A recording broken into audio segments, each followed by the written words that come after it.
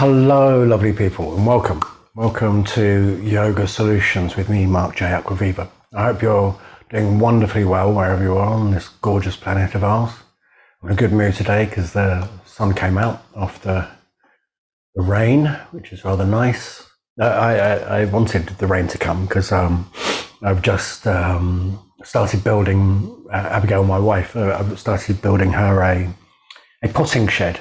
I will take some of the space for my tools, but it's going to be mostly her potting shed. And I love building things, and it's lovely building things for my wife. So so I wanted the rain so that the concrete floor would set properly. So so I'm quite happy about all of that. You didn't need to know any of that.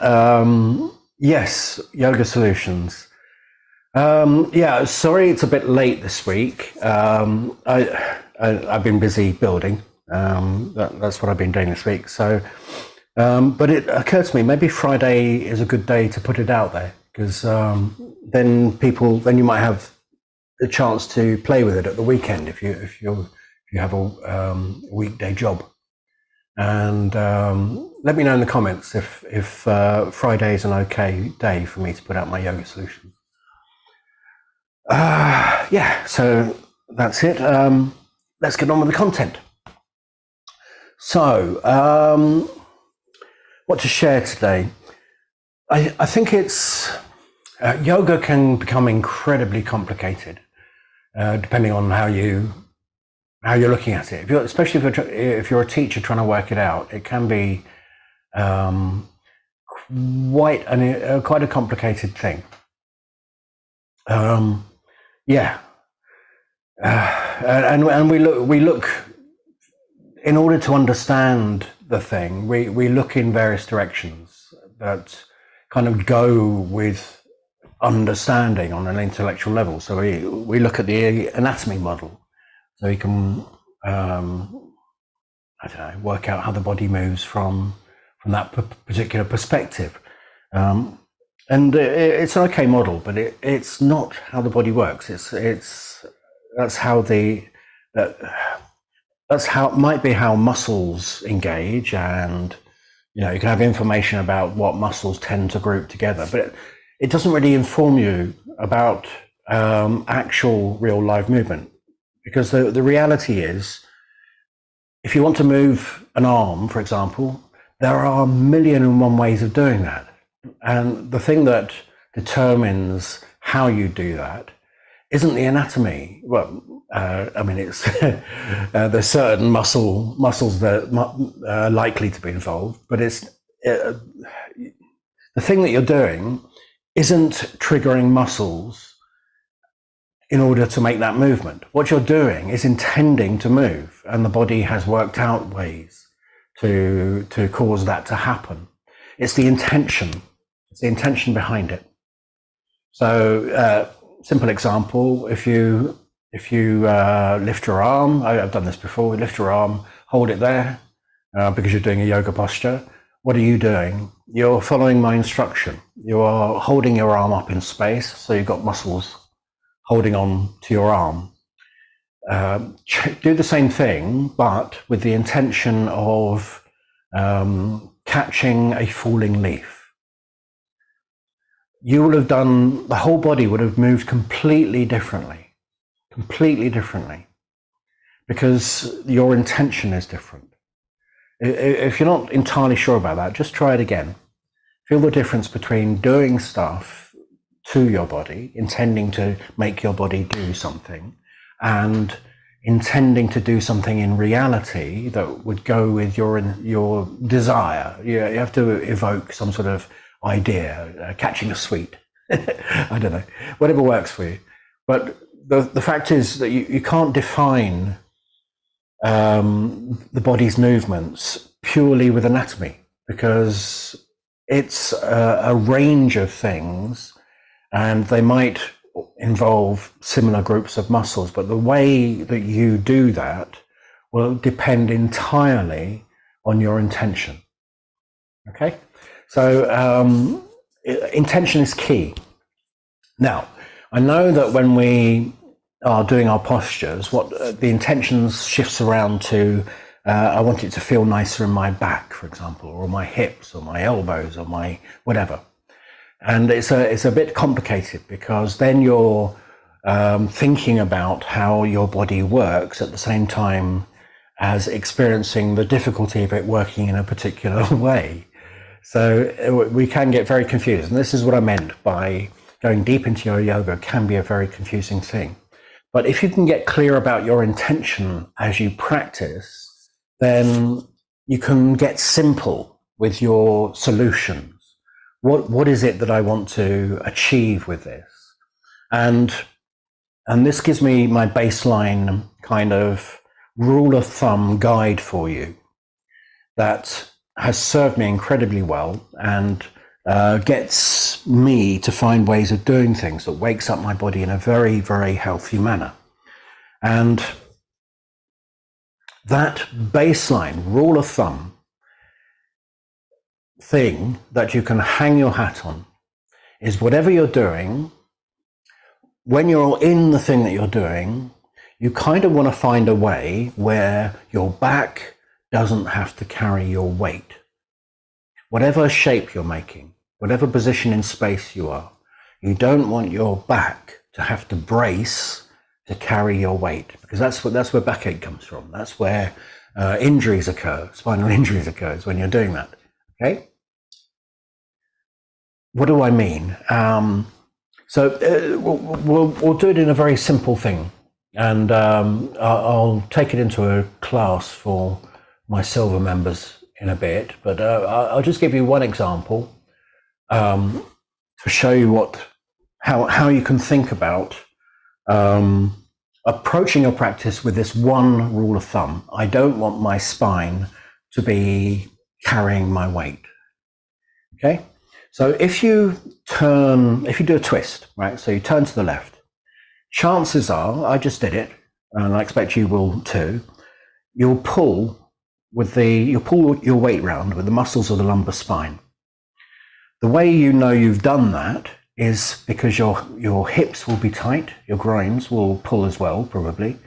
There'll be a kind of strong restriction in the breath in that moment until you can kind of relax where you are. There's an example. You've pulled your weight round with your spine. It's not the end of the world. The spine is meant for movement.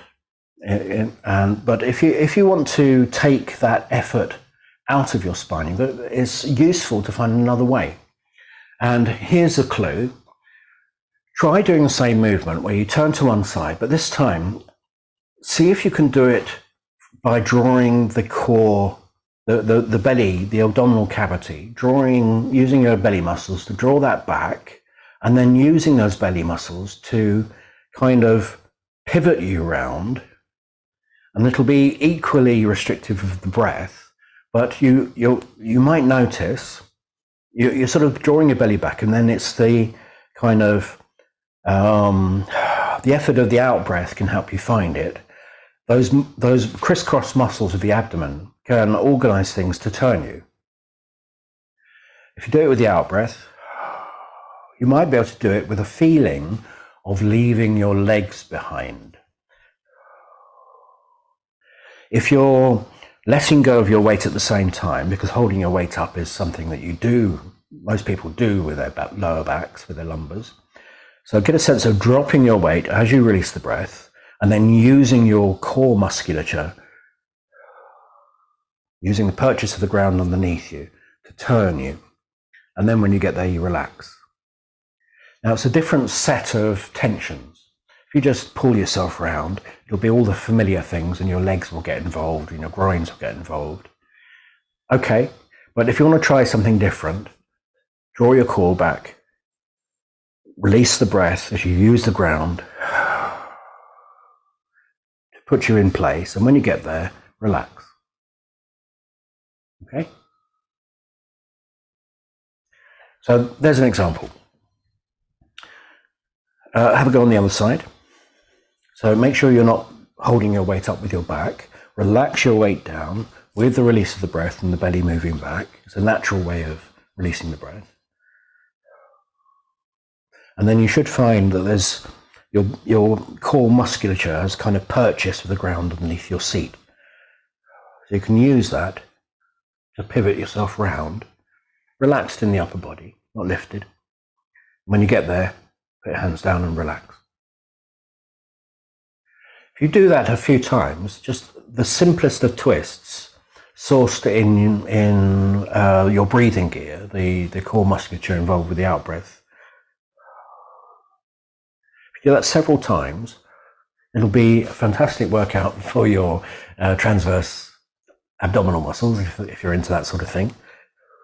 But moreover, it's teaching your breath to support you as you release it. When you get there, if you can, again, relax your weight and breathe by relaxing your weight, you'll find that the belly muscles actually get involved with kind of supporting you where you are as you breathe. So the feeling will be the breath is in the back of your body, along your spine. So that's your spine being free to receive the breath. And then when you let go again, it's just a release of pressure. And you'll find that there's a lot of space for movement that you can develop using your core. Okay, that's for the lower back. What about for the upper body? Neck and shoulders is a big issue for people.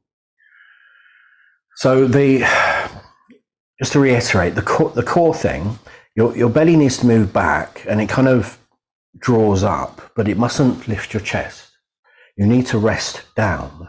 Your weight has to go down as your core empties back and up. That's the direction of the diaphragm when you release the breath. And it's resting the chest down that keeps you from lifting with your lower back. Okay. The other way round, when you're wanting to look after your neck and shoulders, it's the rib cage and the breath. And so try this. Instead of using your core or your spine to turn, try this. Have a broad, satisfied breath, smiley breath across the heart. And then when you release it, send it out with a sigh so that it comes out of your chest. You're sighing your chest away from your face, so you don't hang down with it. And you should find a similar kind of use of the ground underneath you from your chest and the ribs at the side. And that can motivate you to turn to one side. Now, if when you do that, your belly pushes out, then you're back to square one. So the rule at the top end, if you want to not carry the weight of your head with your neck, not carry the weight of your shoulders with your spine, right? The rule of thumb is for the upper body to feel nice and long in the neck and throat. Your chest has to work, your ribs have to work, but with a caveat that you don't push out your organs. So it's the natural emptying of the breath in the belly kind of needs to go along with it. So try this again, turn to the left, but this time relax, have a broad smiley breath across the heart, whilst you're in space, and then when you sigh the breath out, use that to turn you. And unless you did some pushing of your belly out, you don't have to hold it in particularly, you just need to not push it out. And the belly muscles will naturally restrict anyway. And you'll find that the rib cage is perfectly capable of using the ground to turn you in space. And again, you'll have this relaxed base feeling, hopefully. When you get there, you can rest your hands there and relax. And you should find that the upper body is a little freer than the neck, the throat, the shoulders are sitting more comfortably in the position. Try it to the other side. Relax, have a breath wide across the heart. That will be relatively empty in the belly anyway. It's a breath called Sitkari if you're a pranayama aficionado. Seat kari, seat ka. The chest empties away from the face. You're still relaxed in your back, you're relaxed in your neck, but the ribs and the chest, using the ground for purchase, can turn you, and when you get there, you can relax. Now, when you're there and the chest continues to drop and the belly continues to rest back as you give your weight to the ground in order to breathe, you should find that the chest bearing down is how you breathe. The core drawing back is how you breathe. So the result is you get a sense of the breath arriving in your back, but it can also arrive to float your head without you having to hold your chin in or anything like that. Just a feeling of lightness, even though there's effort from your breathing gear, the muscles around the fluid core and the effort of the rib cage. As you breathe, and what you're doing is you're breathing what you're doing. You're breathing a twist that doesn't rely on pulling yourself around with your spine. When you let that breath go, you just let it go inwards.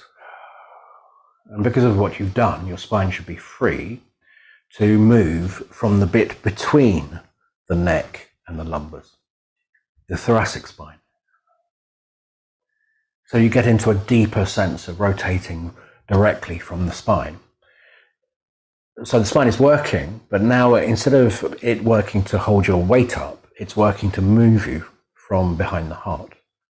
And it's the most functional way of rotating. It's also that part of your spine being mobile is imperative if you want to have the released experience of an elongating spine. It's to do with the breath and the thoracic spine. Okay, so recap. Rules of thumb. You want to stop if you catch yourself carrying your weight or pulling yourself around with your lumbars or your neck. You want to stop doing that and replace it. Instead of carrying your weight or pulling yourself around with your lumbars and your neck, you want the breathing gear, the muscles around the fluid core, the soft fluid core, and the rib cage itself, which becomes part of the thoracic spine, to do the work.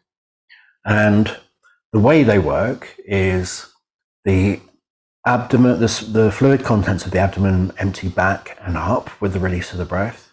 The chest and the ribs empty down and sort of towards you, inwards. Down away from your face and shoulders, and kind of inwards into you. Those two things working together can be hard to do, but if you want to make it simple, if you're looking after your back, move your core. If you're looking after your lower back, move your core and relate it, move from there. Use your core to move. If you want to look after your neck, use your rib cage to move. The two should work together, and if they do work together, then you start moving from the spine between them, the spine behind the heart, and there's your answer. Because when you do that, the spine is elongating. It's at the central axis of your movement and support.